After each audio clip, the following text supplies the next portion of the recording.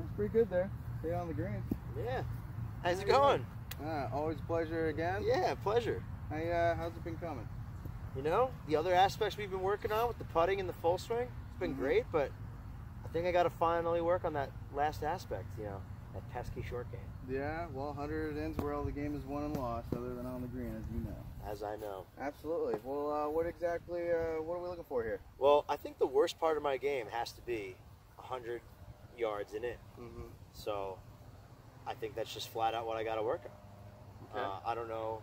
My technique, it might be good, it might be bad. Are we missing the green left, right, the distance, or? I think for me, mainly, it's a little bit of distance control. Sometimes I figure that out, but, you know, distance-wise, direction-wise, left and right is where I struggle. Okay.